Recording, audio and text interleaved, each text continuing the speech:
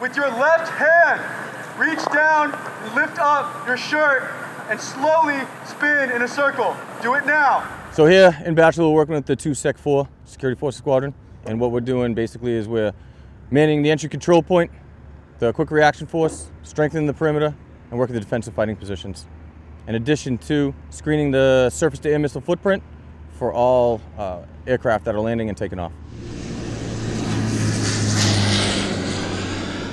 Setting up security for Batchelor Airfield commenced with a handover takeover with our 4 squadron combat controllers.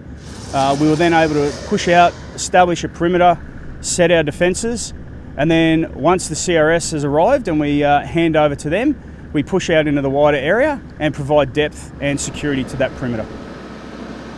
Here at Batchelor, we're working with the USAF security forces, in particular the 736th Security Force Squadron out of Guam, a unit that we have operated with earlier this year on a number of other exercises over the last few years. So there's a real bond there that we've been able to maintain for a while.